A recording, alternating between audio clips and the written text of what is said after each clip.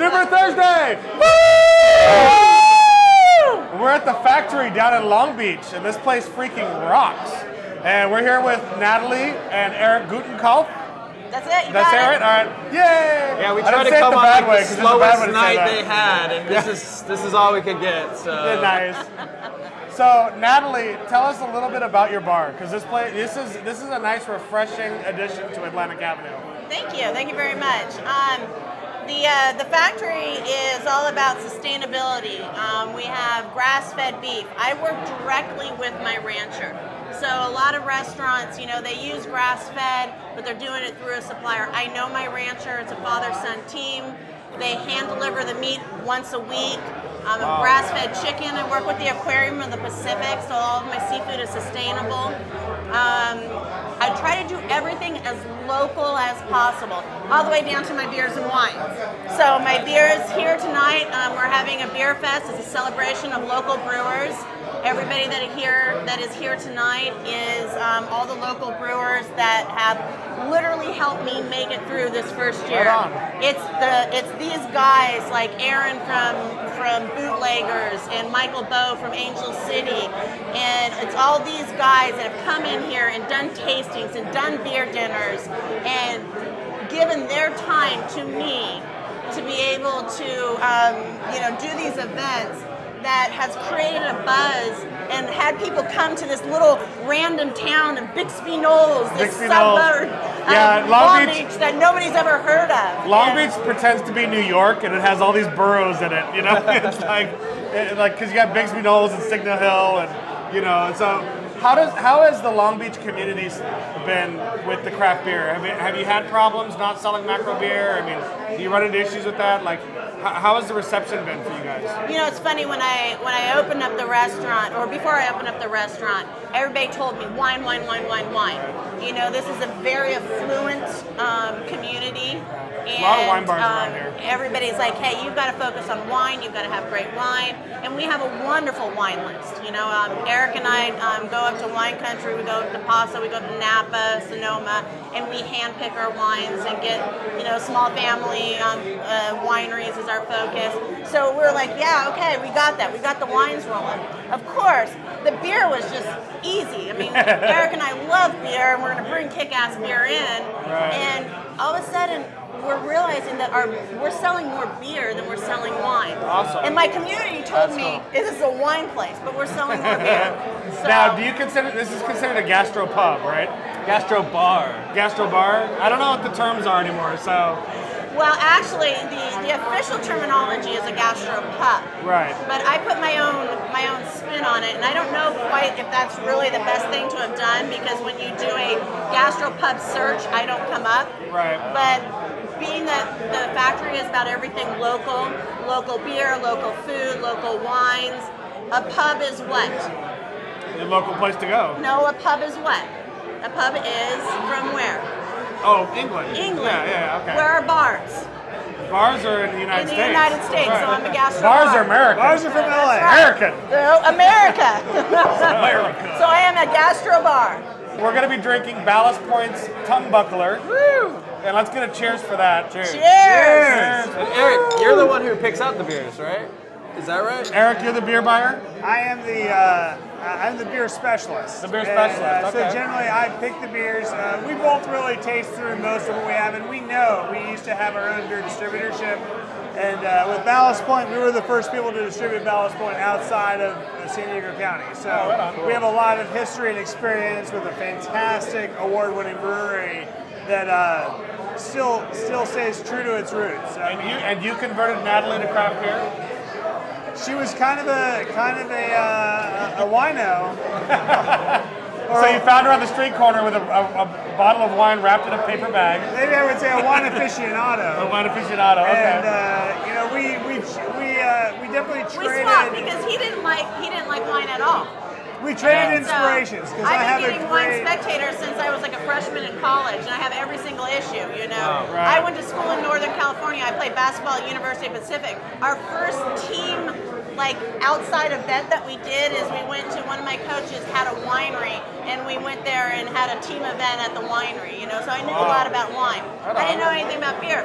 We brewed our anniversary our wedding batch Yeah, for our we brewed our own wedding. beer for our wedding, and we had. that's excellent. So we kind of traded interests. Awesome. So I love wine now, but craft Beer is your beers are first my love, soul. yeah. Craft beers are my solace. Awesome. But I have to say, when Steven, the factory is buzzing a lot, but tonight we're even more buzzing. It's our 1 year anniversary, and this is our 1 year anniversary beer fest. Should we cheers? So yeah, cheers. Cheers to 1 year. What year? Beer for Thursday also just had their 1 year anniversary. All right, double Okay, cheers. wait. We'll save that cheers for later. We'll cheers that one at the end. So when Steven asked me, he goes, all right, so which beer do you want to feature tonight? And I go, I don't know. He goes, I'll let you choose. And he goes, well, how about Ballast Point? And he goes, because we haven't featured Ballast Point yet. And like Eric said, that was just so absolutely 100% perfect choice. Because Eric and I had a very personal distributorship connection. about 10 years ago. Wow, that's and awesome. Ballast Point was the second beer that we picked up. The first beer that we picked up was from the Great Beer Company, Hollywood Blonde. And the second one that we picked up was Ballast Point. And so we introduced Ballast Point into the LA market. That's awesome. And so I thank you for that. So perfect. It was so perfect that you picked that beer because that was part of my roots in getting into the craft beer industry. And I like to say that Ballast Point is the best little brewery you've never heard of because they don't get a lot of play. You know, down in San Diego, there's so many amazing breweries, and you know, a lot of them are overshadowed by Stone and Lost Abbey and some of these bigger breweries that have so much play in the online culture and in the beer world that, like Ballast Point, every beer they do is so spot on and so delicious and so amazing that it's just like, So this is no different. I think one of the important things to note about Ballast Point is they come out of a home brewing culture. Right. They're a home brewing shop. Right, they still have their home brew shop open, right? Yeah, and that's where their developmental brewery is now. And they grew so much, and people kind of they kind of had a small group of people who said, you know, our beers are good enough to make that next step. And they were able to create it on their own. I mean, it's a very entrepreneurial organization, and that it just, I mean, they exude the spirit that, you know, we like to see in craft brewing. It is truly a craft brewer. That's awesome. What were you going to say, Brad? I was just saying that this is no different as being an awesome beer. And what is this? An American imperial red? This is an imperial red ale. So it's got a nice hop characteristic, but very amber color. You get a nice little malty front end, and the hops kind of get you in the back and dry it out. I had never even heard of this, much less tasted it. Yeah, well, it's a limited release beer. They brew it about twice a year in very small production. Jack White, the owner of Ballast Point, is actually here today, and I was talking to him a little bit about the beer before we started filming, and he said that it was kind of they started brewing this 5 years ago, and it was kind of as a joke. And because at the time, 5 years ago, down in San Diego, everybody was about as hoppy as you could get. Hop, hop, hop, hop, hop. And so they're like, we want to brew something that is just going to melt your tongue off. Exactly. Yeah. And so this is what they came up with. And so in reality, they said that I go, but you're not calling it an IPA, you're calling it a red. Right. And he says, well, he goes, because there's really no category for it. Yeah. It could be a double IPA. It can be an imperial red, because there's really not a category for it. Yeah. So it's just one crazy whacked out beer. This is the beer you have at the end of the night because it really does. Yeah, you're not gonna get a lot of flavor profile up the next beer you drink after having this your one. tongue's ruined after your palate It's a palate record. Exactly. It's a palate record. We're pairing this tonight with some Shishito Peppers. Is that right? That's correct. Yeah. Tell me what a Shishito Pepper is first of all, because I'm a little frightened of what I see in front of me right now. They're a pepper from Japan, but they are grown locally, and they come from like the bell pepper family.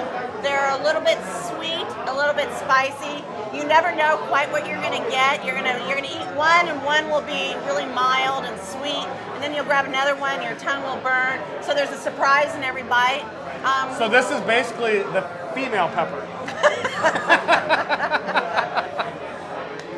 Sorry, I couldn't resist that. I had to go there. So we saute them up just in a little olive oil just to blister them, and then we put a little shaved manchego cheese and some sea salt on top of it. Oh. This is the That sounds amazing. Perfect food to have with beer, especially the tongue buckler. A pepper with the... I'm just digging in. You can keep Go talking. for Oh my God, that's amazing. It really holds up to the beer too. It does. So these peppers are great because the hoppy beers can really ruin your tongue, but these peppers just really are something that really holds up to these strong beers that we bring in. It's a great little appetizer. Well, hot one.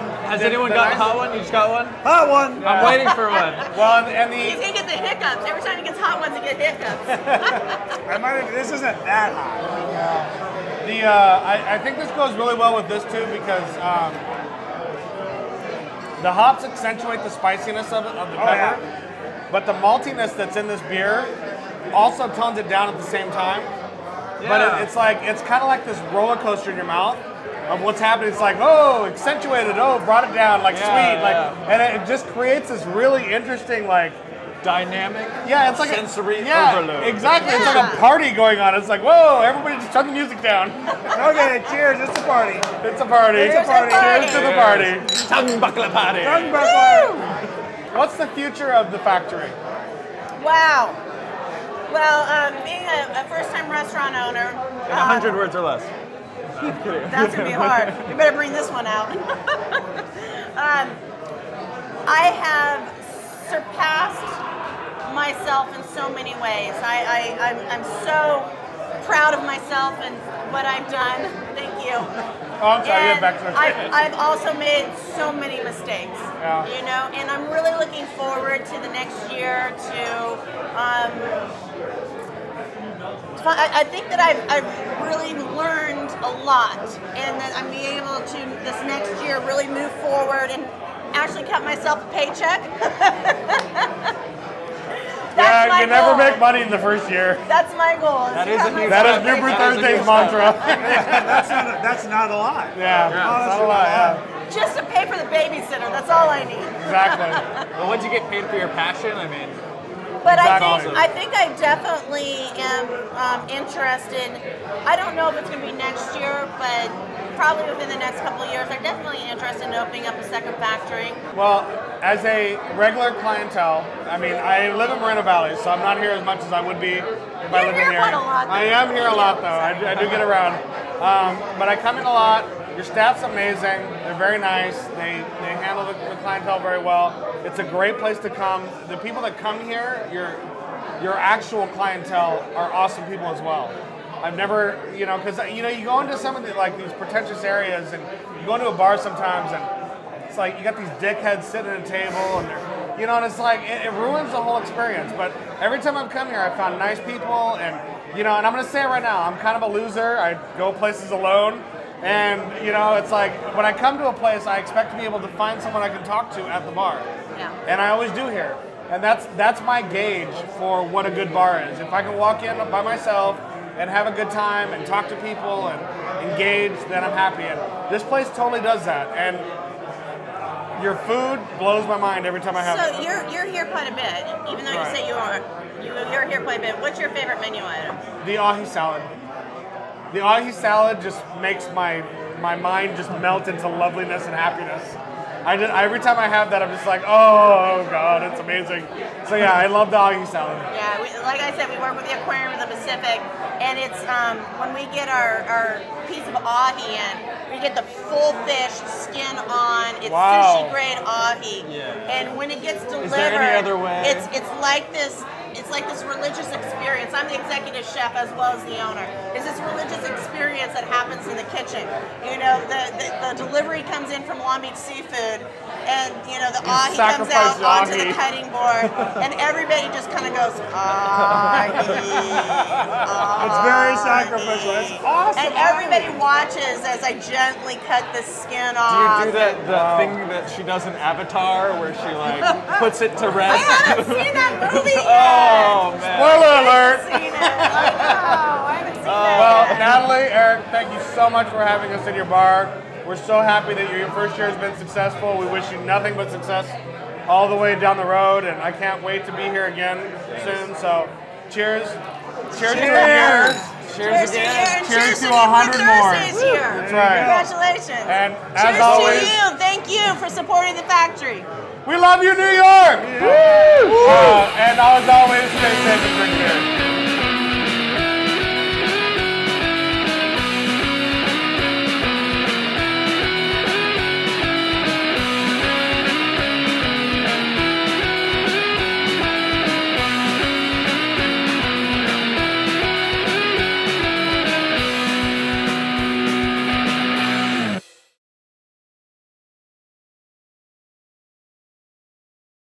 I am spent.